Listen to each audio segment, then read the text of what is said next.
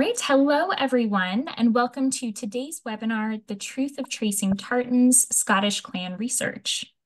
My name is Kathleen McKenzie, Education and Programming Manager here at American Ancestors and New England Historic Genealogical Society, and I will be moderating today's session.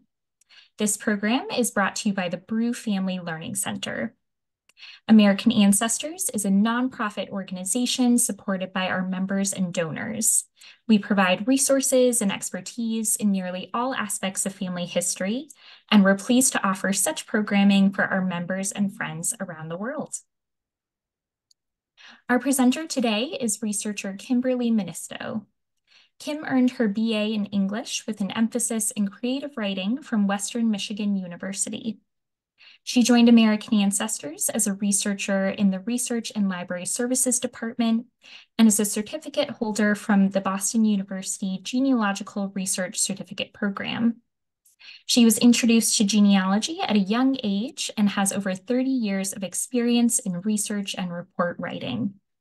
Her areas of expertise include early Pennsylvania settlers, colonial New Jersey, Quaker records, the Midwest, Finnish, DNA, descendancy research, Scottish and English hereditary peerage titles, and Scottish genealogy, with a particular interest in genetic markers and male clan descendancy. So, if you've ever stopped into a Scottish goods store, you may have been given the impression that finding your Scottish clan or tartan is as simple as finding your surname on a long list of options and picking out the corresponding kilt, crest, or other merchandise proudly displaying your clan name. If only it were so easy. In reality, only about 20% of Scottish surnames have a clan connection, and it can be very difficult to trace those connections. In this lecture today, Kim Mannisto will discuss the historical context of clan and tartan research, key terms, strategies, and resources for researching your clan connection. At any point during today's presentation, please feel free to type your questions into the Q&A panel found at the bottom of your screen. We'll address as many of those as we can at the end. There's also a syllabus available for this presentation, and that is available for purchase at our online bookstore. The link was in your reminder email from today, and it will also be in our follow-up email later this evening. This presentation is also being recorded for later viewing on our website and on our YouTube channel. So if you miss something on today's first listen, don't worry, you can always review the presentation later. All right, so without further ado, please join me in welcoming Kim. Thank you, Kathleen, and welcome everyone, and thank you for joining us here today. So we have a short amount of time to cover a lot of information, so I'm really going to just kind of jump right in so we have enough time to cover everything, and then also leave some time at the end to answer some questions at the end of this webinar. So I've broken down today's webinar into 3 parts, all of which are really important when trying to trace your Scottish ancestors back to a time and place that can hopefully help you identify an associated clan. So first, we're going to talk about some history and some facts about the clan system, and then I'll talk a little bit about the history of Scotland as it pertains to the clans. Next, we'll talk about emigration and the reasons why the Scots left their homeland and where they could have gone. And then finally, we'll talk about some record collections, some research strategies, and briefly discuss DNA and how it can help you in your search. So first, let's just start off and we'll talk a little bit about the clan history. So one of the oldest clans on record is thought to be Clan Donaghy, which is also known as Clan Robertson, and it dates back to about the 11th century. So the word clan is derived from the Gaelic word clown, which means children. So a clan was a tribal kinship-based system that controlled the land within their territory and was also responsible for the people.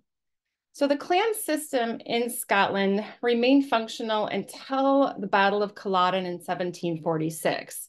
But it was facing its fair share of struggles before that, and Culloden was just that final blow to the clan system in more ways than one. So over 1,200 Jacobites, those who supported the restoration of the House of Stuart back to the throne, died in the Battle of Culloden, with Clan Fraser and Clan Cameron losing particularly large numbers. It's important to note that not everyone belonged to a clan, and not all clan members were blood related to the clan's chief.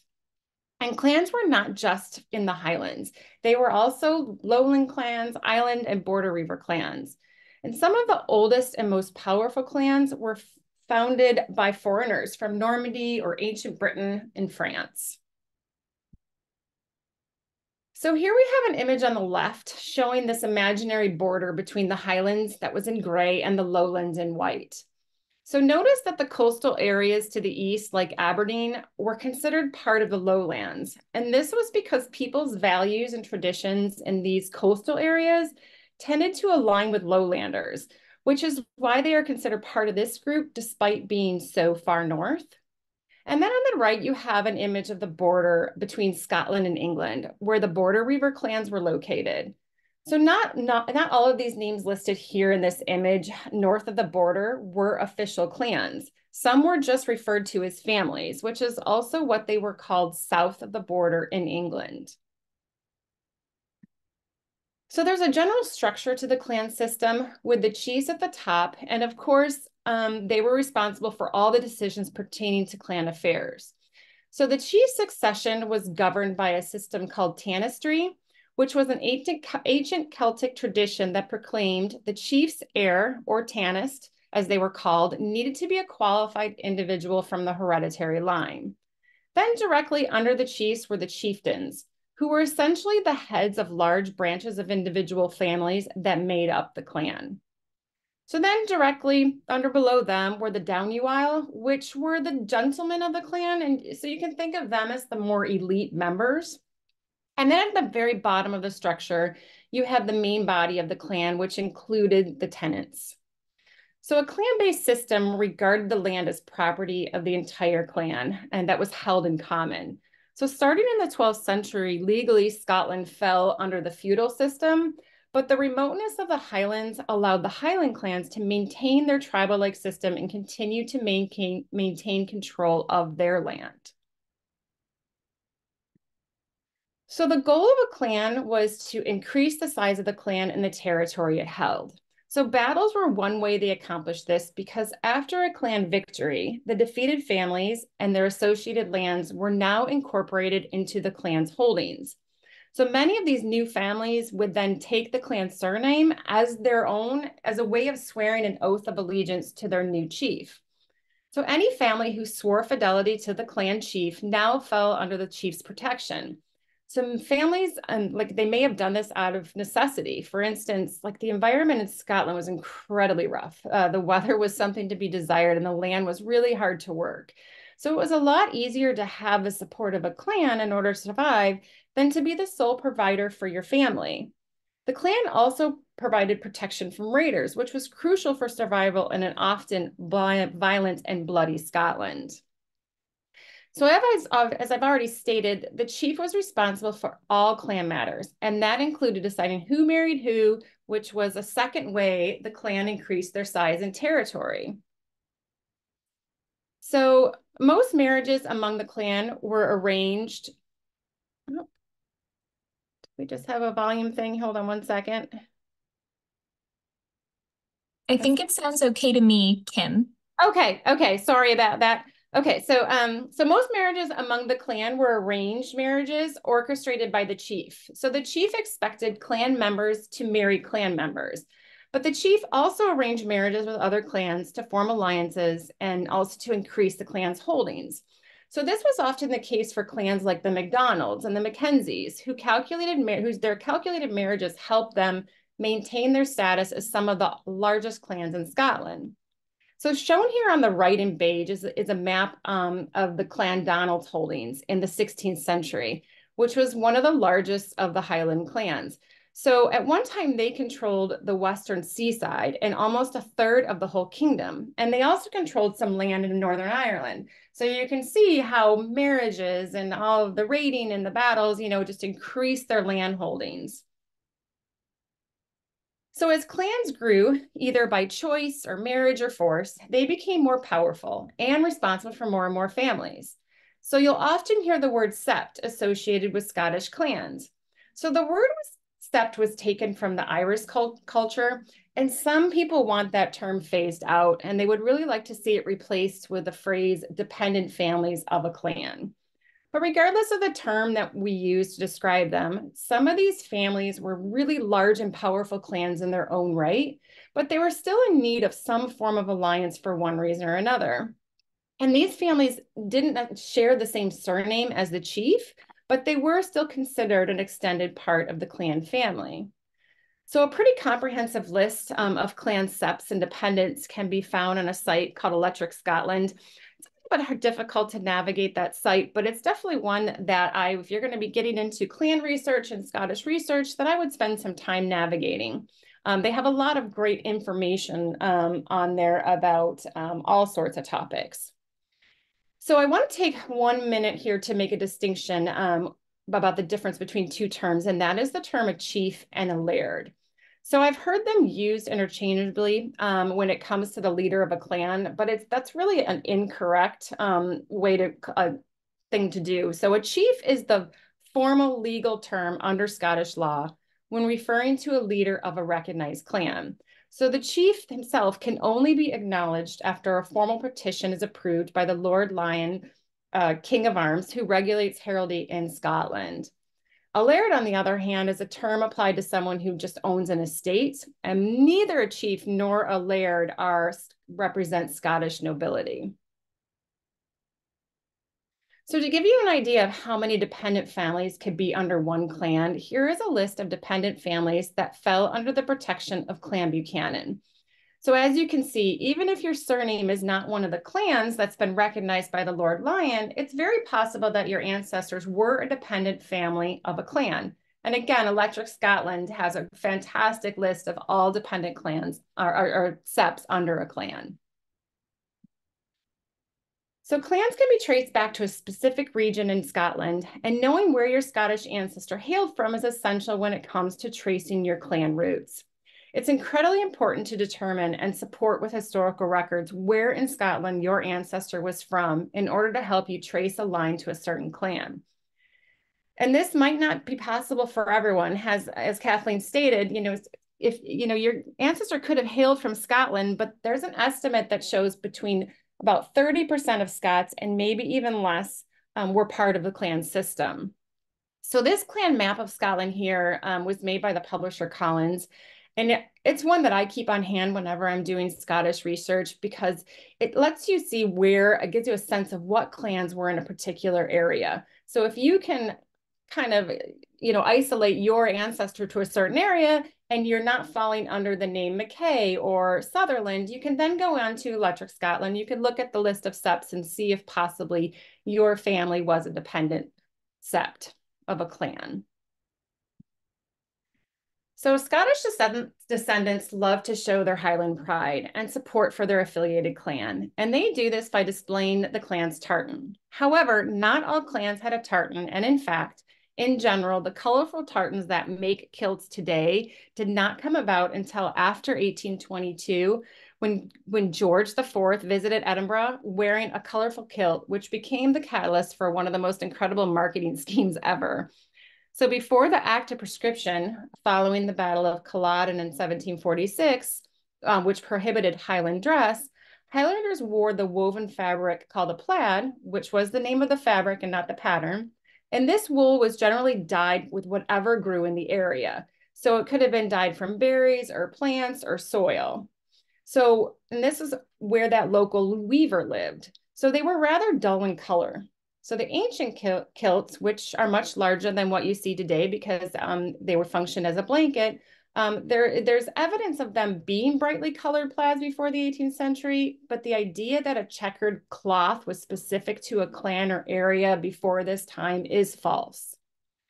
So ancient clans could, however, be recognized by the plant they wore in their bonnet, which we can see here in this image on the right. And I think there's also on Electric Scotland, there is a list of plants that identify different clans. So there's no governing body over clan tartans. So someone can wear like whatever clan tartan that they want. There is something called a Scottish Register of Tartans. which I've provided the link in the handout, but this is not a government-controlled register, regardless of how official it sounds. So keep in mind that if you can't link your ancestor to a particular clan, you can still wear whatever tartan you want for whatever reason to honor your Scottish heritage. But the same cannot be said for the crest or the motto. So the crest and motto are specific to the clan chief. It is their sole property, which has been recognized by the Lord Lion of Arms, who I mentioned previously regulates heraldry in Scotland. So clan members can wear the chief's crest, which usually includes the motto, as long as it's encircled by a strap and a buckle, as seen here in the image on the right. So there are no family coat of arms in Scotland, only the chief's coat of arms, which again is their sole property. In fact, it is illegal in Scotland to own any representation of a chief's coat of arms. So you won't see a coat of arms on silverware or signs or glass windows in Scotland because it's against the law and it would be confiscated. So most clan chiefs were not Scottish nobility, as I stated earlier, but there were some instances like the chief of Clan Campbell, for instance, who also holds the title of the Duke of Argyll. So most of the Scottish nobility clan chiefs can be found around Edinburgh, Falkland, or Stirling. So it's important to note that not all clans had a chief, and these types of clans were known as armiger's clans. So if a clan didn't have a current chief, then a clan member could wear the clan crest encircled by a strap and buckle of the last known chief. If you were a married woman, you would wear the crest of your husband. And if you were unmarried, you would wear the crest of your father. So I'm going to take a minute, maybe a couple minutes, because it's really difficult when it comes to surnames, to talk about the issues you're likely going to run into in researching your Scottish ancestors. So as I previously mentioned, when a family was absorbed by the clan, they often, but not always, took the surname of their new chief. So it's important to understand that surnames change maybe several times, both before and after the collapse of the clan system. It wasn't unheard of for a clan member, even a blood-related clan member, to change their surname after the failed Jacobite uprising in 1746. And also to not change it back after prescription was repealed in 1782.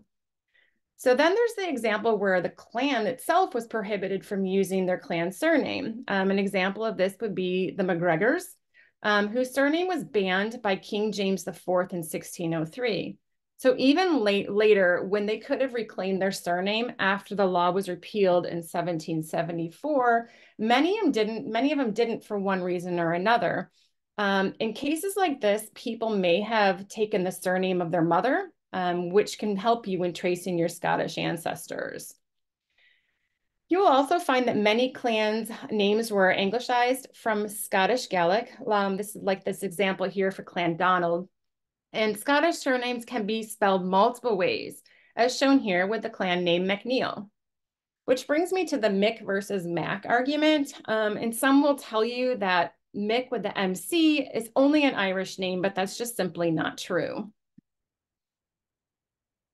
So many Scottish surnames were patronymic names that changed generation to generation. So Mac means son of, but this could have been abbreviated several ways, such as the MC that I showed you on the previous slide, or even an M with an apostrophe as shown here with the surname McKay.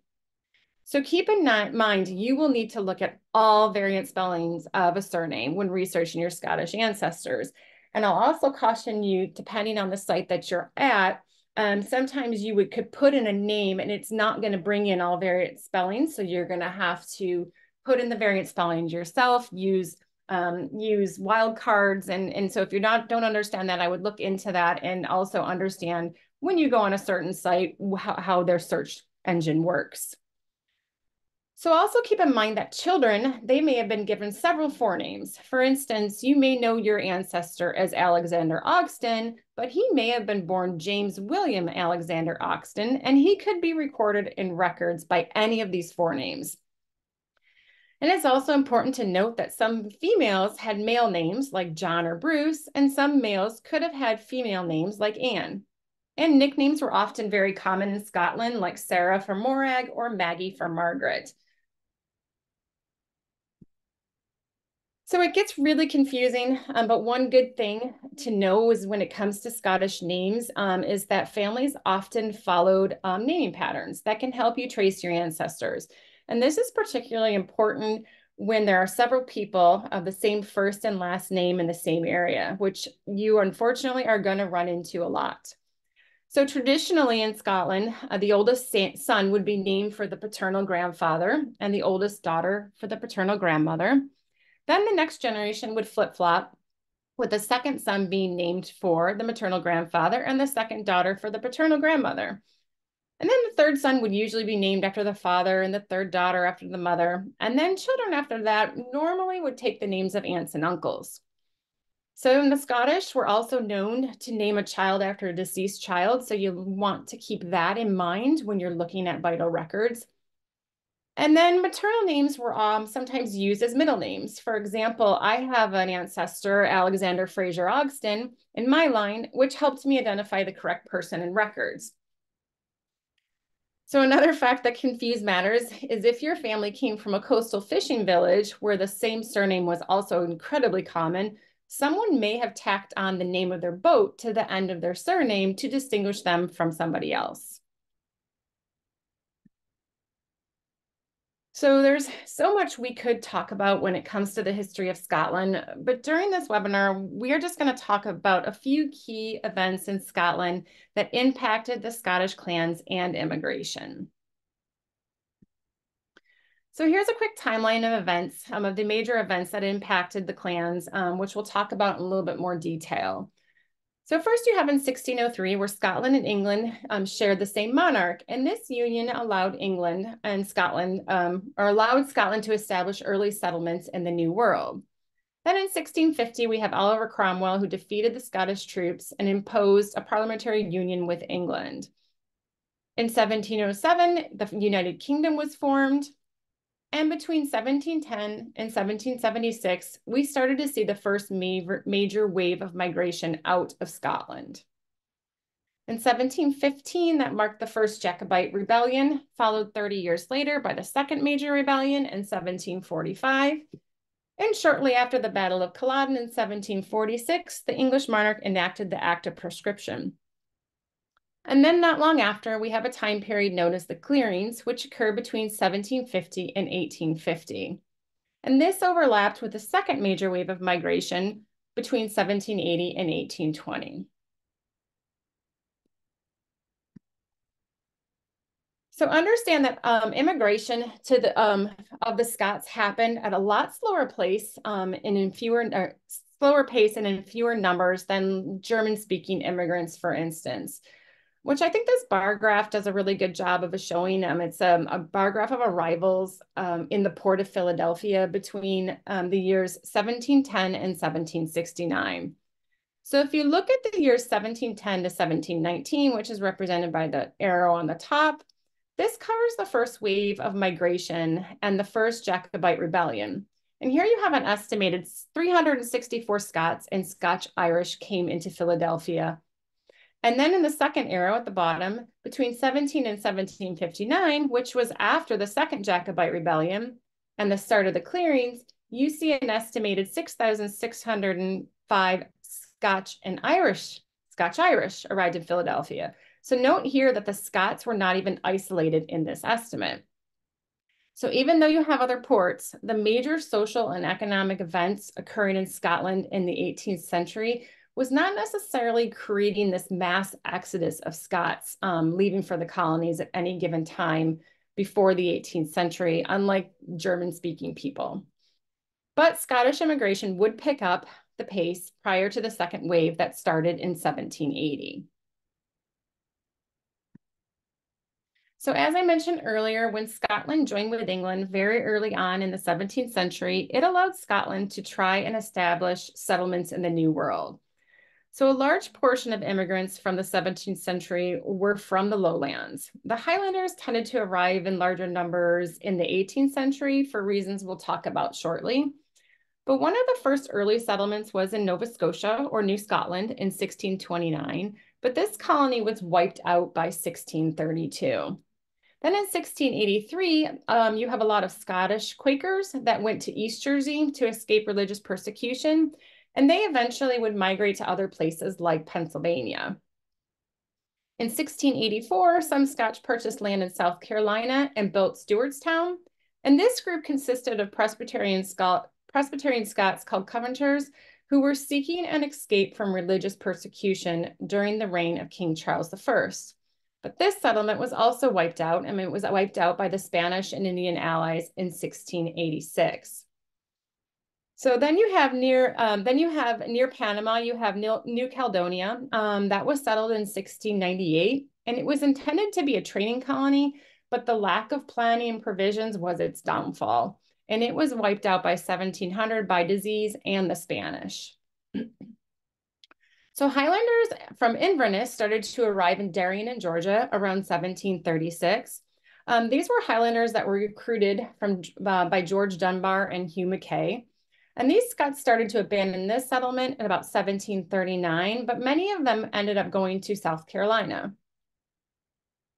So Cape Fear in North Carolina, which was settled in 1739, was one of the more prosperous Scottish settlements that we saw.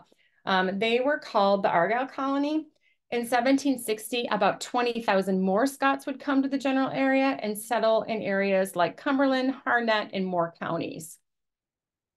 So I mentioned Electric Scotland again. It's a great resource to read about some of these earlier settlements. They often supply names of early settlers. For instance, Cape Fear had a lot of Frasers and McDonalds and Mackays and McLeods. So you'll want to go look at Electric Scotland and look for your surname under some of their resources for settlements. Excuse me. So then, of course, you have the Ulster Plantation in Northern Ireland. That attracted a lot of Scots starting in 1609. I'm not going to dive too deep into Ulster, but the condensed version is the land in Ulster was taken by the British from the Irish clans O'Neill and O'Donnell, and an effort was made to settle Scottish Presbyterians in an area to secure a majority in Ireland. So when trying to trace your Scottish ancestors back to Scotland, it's very important to keep in mind that they could have came from Ulster and not directly from Scotland. That's a very common mistake that I see. A lot of Scottish men who couldn't inherit their father's estate, as well as the more common man, would take their chances in Ulster. So I talked about the issues of surnames and tracing your ancestors.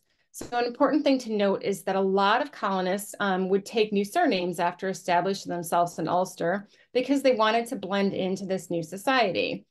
They could have randomly chosen a new surname. They may have taken the name from the estate they were living on, or oftentimes they would just take the name of an influential member of the plantation. So I can't stress how important it is to follow the records and not jump to conclusions about your Scottish ancestors. So the Ulster Plantation, it struggled at times. It had a really rough start, but the Scots did very well there until about 1717, when the native Irish banded together to buy back their land. And then they raised the rents, which forced the Scottish tenants out. This was one of the events that started the first major wave of Scots to America.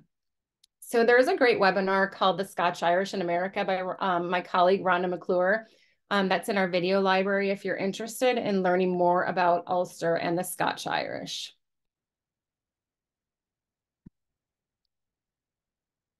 So by 1650, around 50,000 Scots were in Ulster. And like Scotland, Ireland had its share of social and economical issues that added to the major wave of Scottish migration to the colonies. So as you can see here by the green line in this image on the right, that represents the migration pattern of the Scots-Irish from Ulster. Many of them came to Philadelphia, and then they would take a westward path out of Philadelphia. They would go down south to Maryland, Virginia, the Carolinas, and on to Georgia. The red lines in this image represent the Highlanders. They tended to go to areas like New Jersey and then go north to New York and Canada, but they also landed in and settled in South Carolina. So since a lot of Scots entered through New England and later Philadelphia, understanding migratory routes in the colonies can really help you if your ancestor dropped off the radar. So you may be asking yourself, why is she talking about tracing my ancestor forward in time and not back to Scotland? Well, I cannot stress enough how important it is to not leap across the pond too soon when researching your Scottish ancestors. And this is because information that can make your search for them in Scottish records easier may have been left by their descendants on this side of the ocean. And you just need to exhaust everything here for first, or in Canada or Australia, wherever you're searching where they ended up, and before digging into records in Scotland. Because you just really have no idea what they left behind. And you're going to have a really hard time identifying your ancestor in Scottish records if you don't know approximately where they're from. And you definitely won't be able to confidently identify their associated clan. So become familiar with migratory routes like this one on the left. This is for the Great Wagon Road. It came out of Philadelphia, and then it went south all the way down to the Carolinas. And there was a lot of Scottish settlements that were located here along this path, which you can see on the right. So so if your most recent Scottish ancestors, for instance, you found them in Charlotte, North Carolina in the mid 1800s, and family lore says they've been in the colonies since the 1700s, but you've hit this brick wall and you cannot find them. You're going to want to look for them in every county along this Great Wagon Trail back to Philadelphia, where they most likely landed, or some that whereabouts they landed. So one thing to keep in mind when, if you don't know where your ancestors are from, Highlanders tended to settle inland in the frontier regions, and lowlanders tended to stay in urban areas like Philadelphia. So their location in the colonies, they just might give you a general idea where in Scotland they were from. So I'll give you another scenario of why leaving no stone unturned is so important and how migration patterns can help you. So a lot of Scottish immigrants were loyalists, including Highlanders. And a lot of them may have gone up to Nova Scotia at the outbreak of the Revolutionary War, or down to Georgia. But if they sought refuge in Georgia, for instance, after the war, their lands were confiscated and they were exiled from Georgia. And at that point, many of them went to Florida, to areas like St. Augustine, which was still controlled by the Spanish. So I had this really long-standing brick wall in my family genealogy. And in my case, I used these migratory routes to track down my ancestor to Camden County, Georgia. And then it turns out that I found records in some magazine articles there that his land was confiscated. He went down to St. Augustine. There, he converted from a Presbyterian to a Catholic, and he left enough records behind 60 years later from when I found him in Philadelphia in 1762.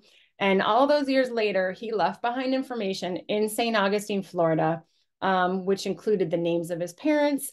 And it helped me determine that his family had came from Ulster and not directly from Scotland. So exhausting every possible source here led me to Ulster, which then led me back to my family that was located in Scotland. So we'll talk a little bit more detail about the different reasons why the Scottish immigrated in the 17th, 18th, and 19th centuries. So emigration from Scotland to other areas, it was both voluntary and involuntary. And the short version is that it occurred primarily for political, economic, and religious reasons.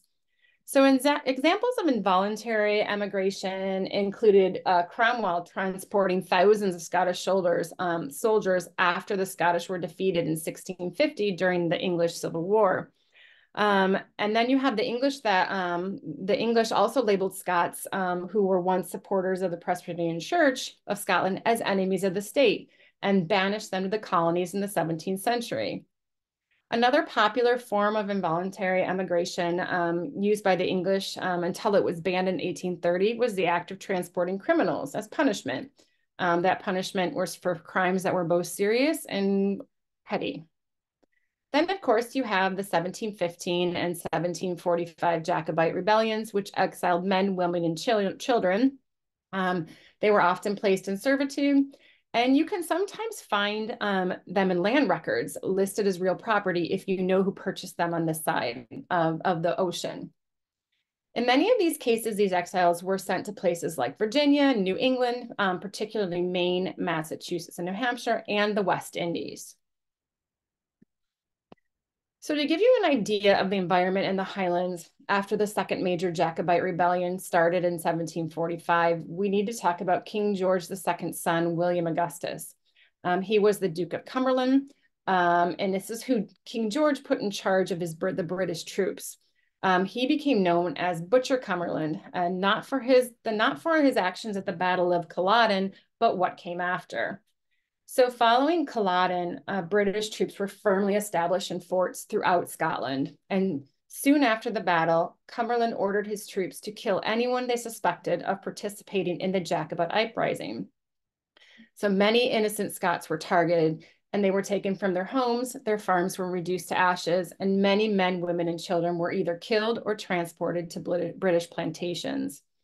So this had a cascading and devastating economic effect on the Highlands, which participated thousands of Highlanders to immigrate to the colonies.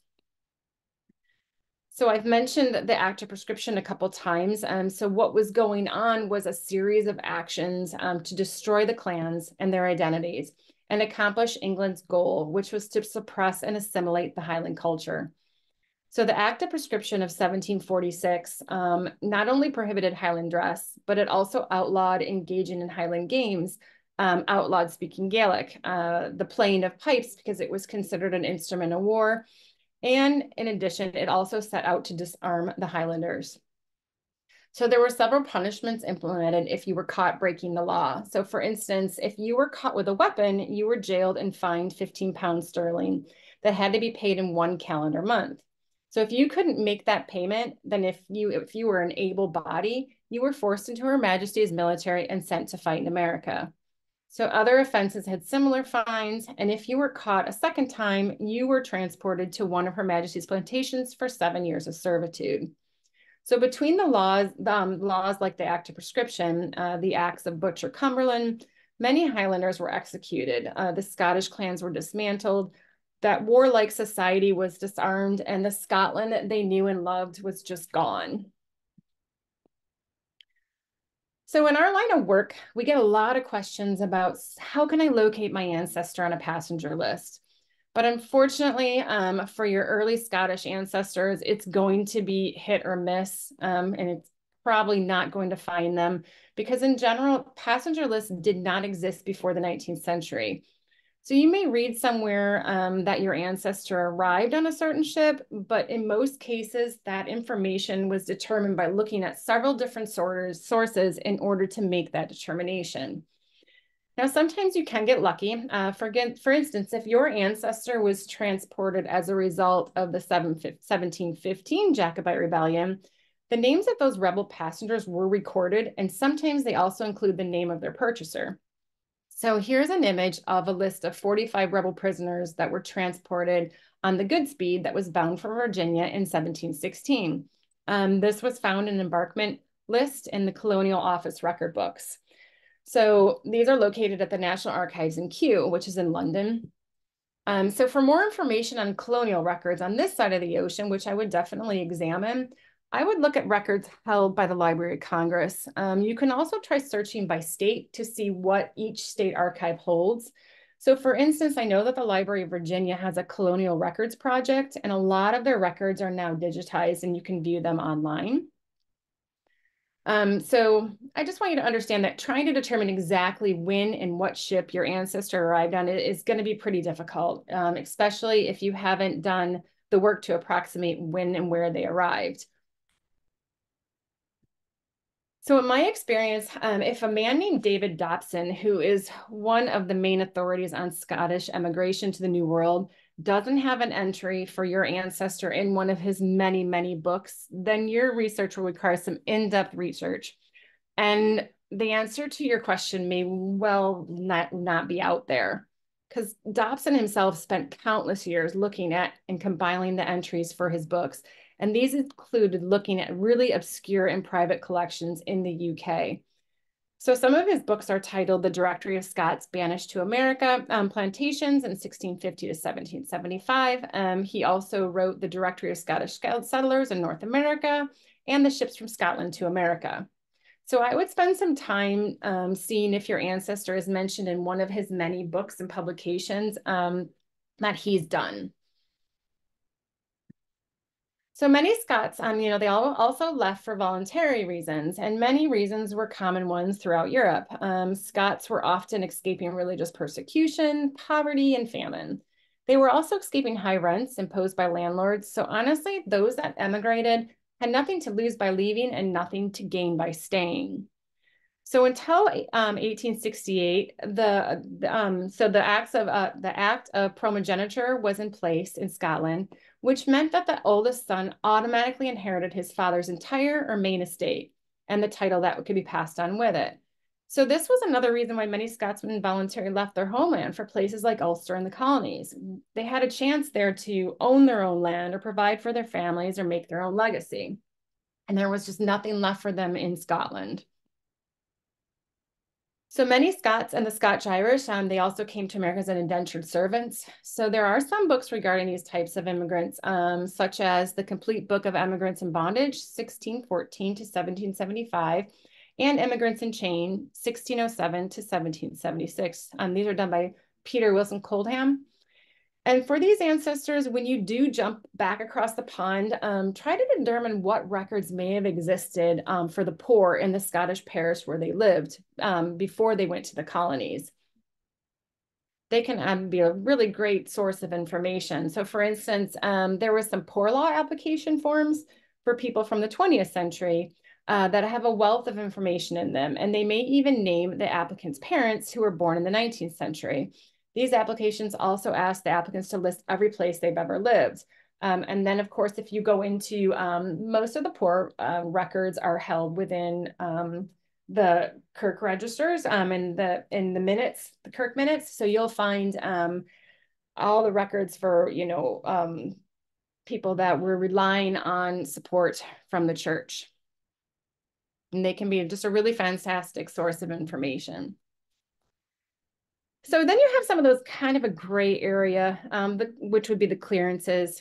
So the clearance started in 1750 as a result of agricultural revolution in Scotland, where the landowners were raising the rents and evicting tenants to make way for sheep, which were more profitable than having people farm the land. So it wasn't, like I said, sometimes you could afford the rent, sometimes you chose not to afford the rent, or other times you were just plain evicted. So, and it was really sad because a lot of the times they were evicted by the clan chief that was supposed to protect them. So if they were evicted, then you left involuntarily, but if the rents became a factor, you had a choice to make, whether you were going to stay or take your chances elsewhere.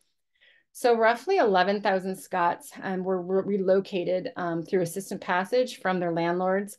And you might find records for your ancestors in collections like the Poor Relief and Migration Records. Those are going to be on Scotland's people. And then many were also assisted by the Colonial Land and Immigration Commission, which you can also find those records. So let's say you exhausted all possible record collections for your ancestors in America or Canada or wherever they ended up. So now what? Well, it's kind of just like any other ancestor we take on. We want to use the historical records to try to trace our Scottish ancestor back to a place in Scotland, hopefully to the mid-1700s. And why I say this time period is because if you can't trace your Scottish ancestor to a place if you can only trace them to the place like in the late 1800s, for instance, it's very possible they could have been a transplant, or that trail has just gone cold. So ideally, you want to try to trace them back maybe about the mid-1700s to a place, and that can really help you start then to try to trace down a clan. So when it comes to Scottish records, there's a large amount of records that are not going to be online. So there's a site called the Scottish Archive Network. It's also known as SCAN, and it has a really great comprehensive list of all local and regional archives. So there are well over 4,000 private collections in Scotland, and these collections are going to come into play before and after you isolate your Scottish clan. So the National Registry of Archives of Scotland has a list of the country's privately held documents, so you're going to want to look at that too. So make sure you are looking at every level, both nationally and locally. For instance, the Highland Family History Society in Inverness, they have something called a strays index. And this gives the names of all the Highlanders who strayed from their parish of birth that might be helpful. So really look locally on all the different types of archives. So here's a list of the main archives that can really help you with your research. Of course, we have the National Records of Scotland. That would be the main archive of Scotland. There's also the Mitchell Library. That's in Glasgow. It has city archives and other special collections. Then you have the National Library of Scotland. This collections regarding the history and the culture and the people. And then you have the National Archives of the UK, and they also have a very large Scottish record collection. You have the Scottish Catholic Archives, the Scottish Genealogy Society and Research Center, and also don't forget universities and public libraries. So when you're ready to look for your ancestors in Scottish records, I really recommend, kind of sticking to the classics first. So this, of course, includes census records. The earliest census was taken in 1801, but more complete census records started in about 1841, and they occurred every 10 years. The 1911 census did not survive. Luckily, there's something called the 1911 Enumerator Summary Books, which has all the transcribed information from the household schedule. So some examples of census substitutes can include poll tax records, also known as a head tax. That taxed every liable person in the area. There was also a hearth tax, which specified the heads of household who paid more than 20 shillings a year in rent. And they had to pay an additional tax based on the number of fire, hearth, or stoves within their property. So if Scotland could tax it, they would. It may have been a short-lived tax, but Scotland went on to find something else to tax if they could do it. So they had, I just was looking the other day, and they literally had a clock tax or a gold or silver watch tax. I mean, window tax, you name it. Look to see what kind of ways people were taxed in the parish where they lived. And then there's also the parish-specific records that can access census substitutes, which includes the lists of heads of households, as well as lists of inhabitants, and also had population lists. You can also look for your ancestors in valuation rolls.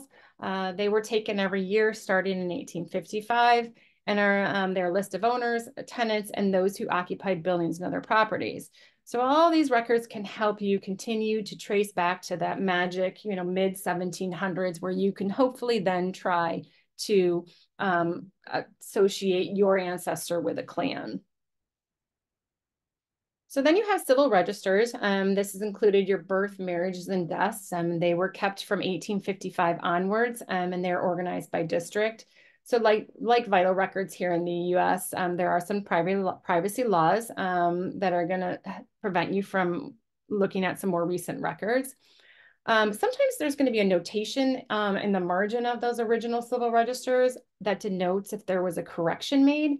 And this correction could record something like an unexpected death, a divorce, or like change the legitimacy of a child. And these changes can be found in collections called the Register of Corrected Entries. So those should definitely be looked at if you run across that. There is also something called the neglected registers. These were entries for births, marriages, and deaths known to have occurred between December 31st, 1880 and January 1st, 18.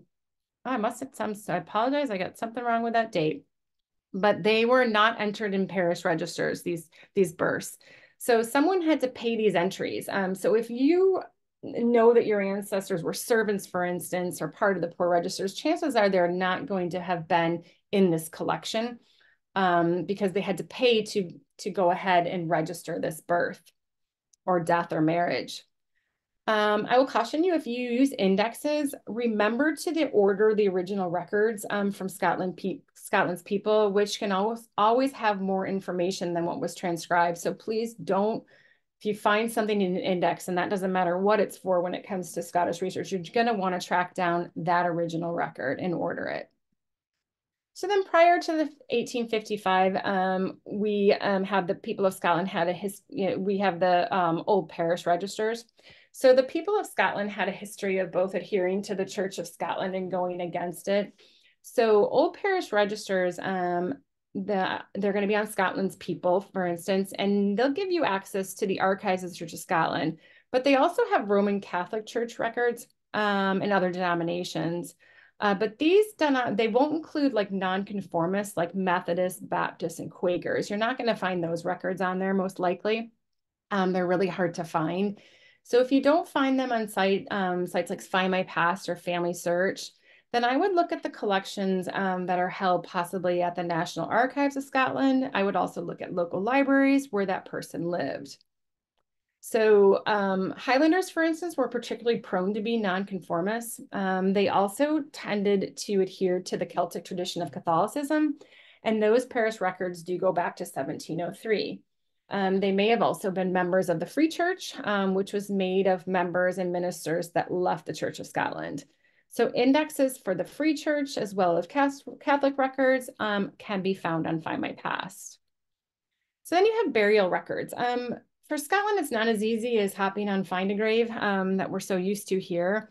But thankfully, Find My Past has a growing list in their Scotland Monumental Inscriptions collection. And that is, it's combined, it's made from a bunch of collection of various parish registers. So I would definitely check that out and see if you can find a burial record for your ancestor. So Kirk sessions, they take a little bit of time and some patience, but they are probably one of the best resources for all sorts of information. It included the comings and goings of the people of the parish and all sorts of details about their lives. The church was the court, basically. So they can include bell ringings for burials. These were bells that were rung in memory of the deceased and not just the wealthy. They were rung in case of the poor. They have mort cloth rentals. Those were the cloths that were draped over the caskets for burials. So these are a great resource in absence of death records that weren't legally required before 1855. The Kirk sessions are also going to have information about illegitimate children, antenuptial relationships, punishments handed down for bad behavior, certificates of transferences to other parishes. They're going to have records of household, communicant roles, and of course those poor relief records. And there's a lot of poor people in Scotland, so don't ignore the poor relief records in your parish. They're also going to include those records pertaining to what they call irregular marriages. These were marriages so the church was trying to legitimize a couple who had been living as husband and wife but never married, which was really common practice in Scotland. So going back to some more classics, you're going to have the wills and testaments. You're more likely to find the wills and testaments in which pertains to the distribution of estate for the wealthier people and landowners.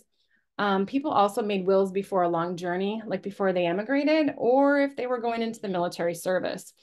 So they are not as packed full of information like we're used to seeing in American records, but they shouldn't be ignored. There are indexes available to help you determine if an original will or probate is available. And the testaments have been indexed on Find My Past, which is really helpful. So land records may be also helpful if your ancestor was a landowner because they can explain why someone had the right to sell land they possessed. So of course, Scotland was part of the feudal system until 2004, which meant the land was owned by the crown, but ownership was passed to vassals who were those that were loyal to the crown. And then don't forget your newspapers. They're obviously a great source, just like in American records for births, marriages, and deaths. So when it comes to understanding record keeping in Scotland, I would look at various explanations that are available. And one of my favorite is the National Records of Scotland. It has fantastic informational pages on something they call their research guide A to Z. And honestly, before I would even start researching in Scotland, I would become familiar with this A to Z guide and all the different records that you can look for. So once you keep getting back in time, it's going to be harder and harder to read the handwriting. So I would also refer to the National Records of Scotland. It maintains this fantastic site called Scottish Handwriting. It contains like interactive tutorials that can help you read 16th, 17th, and 18th century Scottish records. and you're going to need that help as you trace your ancestors further in time. So as we wrap things up today, I'm just going to recap what I would do in hopes of identifying a Scottish clan. So you're going to collect and consider all information on this side of the ocean. So has the county or parish of origin been identified? Did they come from Scotland? Did they come from Ulster? Can you estimate the time of arrival? And that might help determine why and where your ancestor may have emigrated from. So like, did they come from the lowlands versus the highlands? Scotland versus Ulster. So remember, you may need to go forward in time to go backwards. If you can't identify a place, I would use surname distribution lists. For instance, there's the surnames of Scotland, the origin, meaning, history. That can help you identify a place to start in Scotland for your surname. I really wouldn't spend wasted time looking for that elusive immigration year, ship, or passenger list if you have viable proof and approximate year and location. Just move forward because you might find more information when you dig into those Scottish record collections. And then, of course, you're going to conduct that exhaustive search to locate your ancestor. And when it comes to Scottish records, start with those classics, then venture into those Kirk sessions, and then the more obscure record collections. And be careful not to assume you have that correct person. Search until you find the record that proves it. If you're not sure if you have found your ancestor, reverse that research process. So if you know the area, but there are multiple people with the same name, then research the life events for each one of those people. Determine who died, who can be ruled out, who disappeared from the area and needs to be researched further. So trace that line back to that place, and that can indicate they could have ties to a clan. Again, if you can't trace them back further than 1850, you might have to consider they moved into the area at that time. Then if you can get back closer to that time of the clans, try to identify clans and dependents in that area. Compare your research results with the clan's history. Look for those commonalities like surnames among the dependent clans.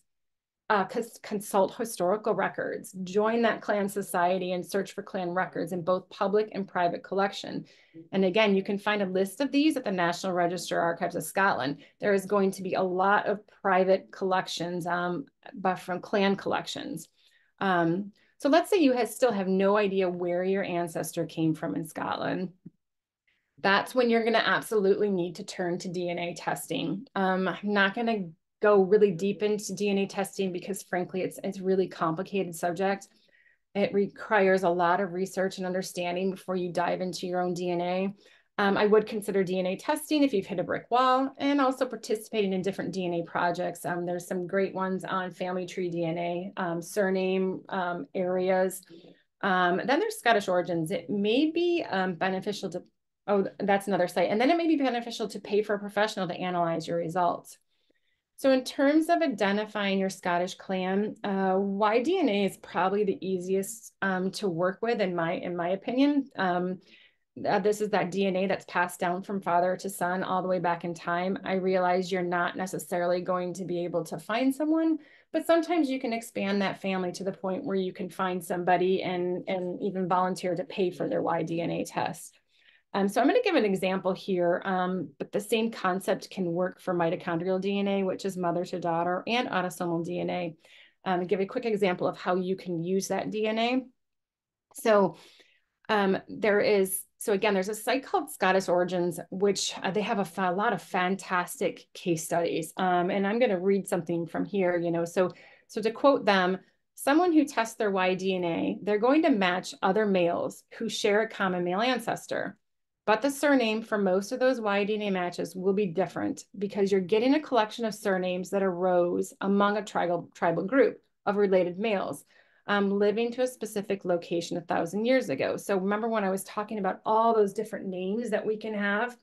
You got to remember, somebody changed names. So if you do a DNA test, you might get some fairly close matches, but you're going to have tons of different surnames. But these results, they can help you trace your line back. So let me show you this right here. So here's an example of a case study where they used the name Wilson. So this person had the name Wilson. And the Scottish surname Wilson was located. They went ahead, they got a map, and they found clusters of Wilsons all throughout Scotland. And they did this by looking at historical records, finding out where they showed up. And then what they did is he took the surnames that were closest matches. Those were all of his Y-DNA tests. And then he found that he matched to also several other names. He matched to the name Elder, Denwettle, Thompson, and Johnston. So then he used records to pinpoint where those family clusters were located. So here you see, again, you have Wilson all over Scotland, but you only have one area in Scotland where all those surnames are close together. So I'm not going to lie, there's a lot of work that went into this, but you can see how DNA testing might help you when you've done the work, but you've still hit that brick wall. So he was able to find this cluster of Wilson and Johnson and Dinwiddie all in this area, and they weren't located someplace else. So now he has a general idea of where he can start looking for his ancestors and historical records. And if you've already done your DNA, there's a great map. There's a Scottish surname map that I've put in the handout, and it can help you save yourself a few steps. It's kind of like looking at like the Where's Waldo, but it may help, and it's going to show you where all these surnames exist in Scotland. So some helpful tips. First, if it was me, I'd be searching sites like I would be on Ancestry, Family Search, and Find My Past before I turn to Scotland's People. If you use Scotland People before, you might know that they charge you by the credit. So sometimes you can find these records other places. Find My Past has been adding enormous amount of records these past couple years, enormous amount of Scottish records. So it is definitely worth buying a membership with them and searching that. Then you can go on to Scotland's People and find that original record. Use the catalog and wiki function on Family Search and similar search engines on other sites to locate what records are available for what parish. The Scottish Genealogy Society has a list of resources for researchers, and those are going to be on all kinds of different sites. For instance, Electric Scotland is another one, has great sources for information about historical and cultural events. And here's a little example of, I told you how Electric Scotland can be a little bit confusing, but one great way to do it is it's a one-stop site to learn about like all those historical and cultural events. But the easiest way to navigate this site is to use their search engine, which you can access from their homepage. And again, I had put a little arrow here. It says site search engine. So that's how you're going to have to find that. So it takes a little patience to use their site, but there's a lot of information on there.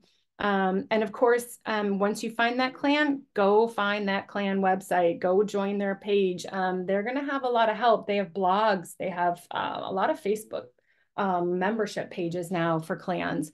So it's really helpful to do that as well. All right. Thank you so much, Kim, for that excellent presentation. Really big topic, and you provided a wealth of information there. So we will get to questions in just a moment, but first I'm just going to highlight some upcoming events that we have. So first here on April 11th, we will have a free webinar on planning a trip to ancestral homelands, which is presented by our genealogist, Rhonda. And on Wednesdays in April, we have a 4-week online course on Ohio family history research. We had our first session last night, but all of the sessions are recorded, so it's not too late to sign up for that. And then finally, on April 18th, we have a free webinar on using tax records in your family history research. I'm also just going to throw in, since Kim was mentioning Ulster in Northern Ireland, we are having a Northern Irish research tour as well in June that might be of interest to some of you. And you can find more information about that on our website, or you can contact me as well. You can learn more about these and all of our upcoming events at americanancestors.org/events. All right, let's go ahead and turn to your questions. So Kim, we did get several questions about Scottish prisoners of war. So for example, I'll start with this question. I'm trying to locate someone born in the 1620s, probably in the lowlands. Are there any records available that far back? He was a Scottish prisoner of war who was sent to America in 1651. So there is going to be records that far back. I mean, a lot of records can go back to the 1500s. It's really you're gonna need to find that parish. Again, those names, there's going to be so many people with the exact same name. If you do think he was a prisoner of war, I would definitely, again, go look at David Dobson's book. If David Dobson has him somewhere, that's where he's going to be. If he found him, that's where he's going to be. But you're going to want to go look at those old church registers, go into Kirk sessions. But again, it's going to be really difficult if you can't find a place where he came from. So really ask yourself, have you exhausted every possible source on this side of the ocean? Is there a gap of time of 10, 15 years where you can't find him? Because he was somewhere. So I would definitely ask yourself that question. Have you exhausted everything here? And then I would look into David Dobson's books and see if he's got anything. And he's got so many different books. Okay, perfect. Thank you so much. Then another question here, where is the best place to find information about Scots-Irish leaving Northern Ireland for America in the early 1700s? Any recommendations for that? So again, there are not going to be passenger lists. There are, for instance, from Scotland to Ireland, there is a list of about 22 people that can be found on Find My Past. So they just did not have great records going from Scotland to Ireland, Scotland to the colonies, or Ireland here. So it's really and especially from the 1700s, you're just not going to find those passenger lists. You're just going to have to use those the birth, the marriage, the death, the everything to try to piece it together, and try to make that connection. And I know it's so frustrating because that's, like I said, it's just probably the number one question. How do I find my ancestor on a passenger list? And anything again doing with passenger lists, I would go back to David Dobson again. If he found him, that's where he's going to be. He's going to be in his records. And then the other part is look at maybe, oh, yeah, no, that's really the only suggestion. It's just so hard from the 17th century to find them. And that's why I say if you just have an estimated time, that might be as good as you're going to get. But you can also look for embarkment records. See if there's any embarkment records. I would suggest that. Go use the research wiki or the catalog function on Family Search if you have the general area and see what kind of emigration records they have there. Thank you, Kim. Another question here, are there any records kind of going far back that would be in Gaelic and that would need translation? Do you know kind of what time period that would be if that's the case? Ooh, well, you're going to find once you get into you're going to have a lot of handwriting issues and not actually Gaelic, but once you get back, I think it's about the 1600s. And really honestly, they almost say that you need to go back and get a new degree in college to read them. So anything that you find, you're gonna probably I would look at the maybe the universities and maybe some privately held collections to find those records. I mean, I personally, that's where a lot of people just kind of stop because they can't read them, and they have to hire somebody to read them. And it's not going to be as prevalent for probably 90% of the people that are on this webinar today. Great. Records just kind of start to peter out. Okay. Makes sense. All right. Thank you, Kim. Another question here. Were those Scots serving in the then British militia from, say, 1800 to 1815? Were they typically posted to their homeland areas for their service? So this person is looking at their ancestor who he found in the far northwest of Scotland. And if he's wondering if that means that's likely where he was born or if maybe he was kind of just stationed there in the militia. I'm not 100% sure on the answer to that question. And I don't want to I don't want to just presume that I know. Most of the time they did not travel far from home. So I would imagine the answer to that question is yes. However, the way that the Scots used to travel is if you were on the West Coast, you would not travel far, but generally you would always stay in a parish along the West Coast, either going up or down. And the same would be said for the East. So the East Coast of the country. So chances are he's close to there, if that makes sense. He's close to the wherever he was in the militia. He is somewhere close to there. It's not like he came across, the country and joined the militia there, if that makes sense. Got it. Great. Thank you. Let's see here. Some questions asking, what are the best resources for information about Scott and English transplants to Ulster? Unfortunately, there aren't any. Okay. Again, there are no records. There are no records that said who came over from Scotland to Ulster. Like I said, there's literally like this special collection of 22 people, and if you're lucky, you're in there.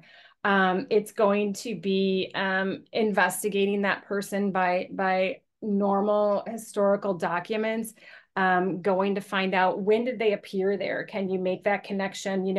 Sometimes they would come with other people. Can you connect those people back to Scotland?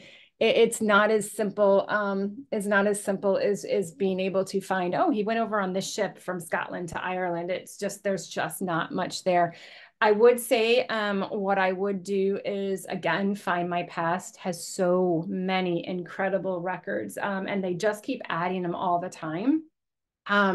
So you're going to want to look into those more obscure record collections and see if you can't locate them there. Great. Thank you very much. Um, so I don't know if this will be a similar answer that there aren't records, but I'll go ahead and ask this question. Somebody says, I descend from the McDougalls in the Scottish borders. I view Scotland's people, but can't bridge the migration gap from Highland to Lowland. Any suggestions for that? So I guess it comes down to, how do you know for sure that that's your line? Have I guess you might want to, I might need to know the dates that they're talking about. And that might be, how about this? Can they email me on that one? Because I'd like to know the dates. I'd like to know kind of approximately where they were at. Because there's a lot of times, later in the 1800s, yes, a lot of people came down from the highlands into the lowlands, but that wasn't really a very common thing to happen necessarily earlier. So I really need to know a little bit more information. So if they could email me, that would be great. And I'll see if I can help them. Sure, absolutely. I would say, and let me see if I can pop this in the chat. If you want to email education@nhgs.org for that question, I'll put it in the chat there. We can get that over to Kim. All right. And then I know we're in overtime. I'll just ask maybe one or two more questions here. So another question, would Dobson have listed women, for example, a widow with several young children who emigrated for Ulster? Do you know if that's something he would include? Uh, hmm, it is possible if she was a widow. I have seen some females in there. So obviously it's not a stone I would leave unturned. But there's not a lot of times they're not listed. Again, that might depend when she came over.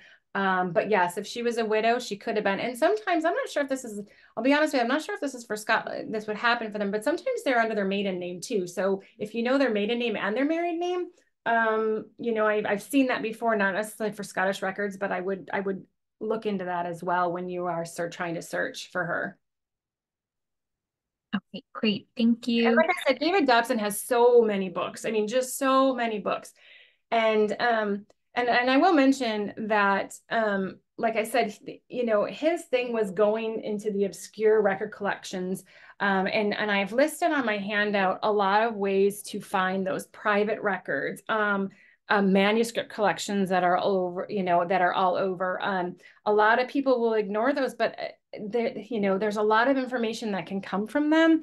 And when you get to those really detailed questions that you want, unfortunately, it's not just as easy as going on Ancestry or going on any of these sites. I mean, they just sometimes these records just don't exist, and you have to accept that you have to just piece this together, but piece that picture together using what is available to you. Great. Thank you, Kim. And since you mentioned the handout that you prepared, I did just pop that in the chat if anyone's interested, and there will also be a link in the follow-up email today. Kim prepared a very hefty handout, many pages, so lots of information in there as well. Okay, great. We'll do one more question here. So a question I know this is a popular one we hear a lot. To what extent can we rely on general ancestry DNA matches to Scott ancestors? So can you read that question one more time? Because I don't know if Sure. it's specific to Ancestry itself. Oh, sure. Yes. So to what extent can we rely on general ancestry DNA matches to Scott's ancestors? Okay, so the first thing I would tell you is go and do a DNA test through Family Tree DNA. They offer. I'm not sure if you can do it depending, but so because Family Tree DNA is the only one that does the Y DNA. It only does mitochondrial DNA, and then it does autosomal. Ancestry does not provide that. So if they're speaking just about Ancestry.com, I would not rely on it too heavily. I would definitely spend the money to go over to Family Tree DNA, and I would join their projects. Like I said earlier, they have surname projects, they have location projects, they have I think they have an Ulster, Ireland project. They have so many different things, and there's so much more you can do with DNA on Family Tree DNA. So my answer to that is question. I personally would not rely on Ancestry heavily matches. I would do it through Family Tree DNA. Okay, great. Well, thank you so much, Kim, again for this webinar today. Just jam-packed with lots of information. I know as a Mackenzie myself, I certainly appreciated it. So as I mentioned, we are in overtime, so unfortunately that is all that we have time for today. If you do have more specific questions about your family history research, you may consider hiring our research services team, which Kim is a part of, or using our expanded chat service. The chat service is totally free and it puts you in direct communication with a genealogist. It's, again, totally free and open to the public Monday through Saturday from 9 a.m. to 5 p.m. Eastern Time. And to access that service, you can just go to americanancestors.org/chat, and can't recommend that enough. As we've mentioned, if we didn't get to your question or if you think of one later on, you can also contact us at education@nehgs.org. And thank you again for joining us. You will have an opportunity to fill out a survey and give us your feedback on today's webinar. As we continue to expand our webinars and online offerings, any feedback is extremely helpful and appreciated. This free webinar was made possible by the generous support of our members and friends around the world. Please consider making a gift to American Ancestors to help keep these programs free and to create more. If you'd like to access more how-to resources or learn about upcoming online educational programs, please visit our online learning center at americanancestors.org/education. Thank you again, and I hope to see you at our online programs in the future. Goodbye for now.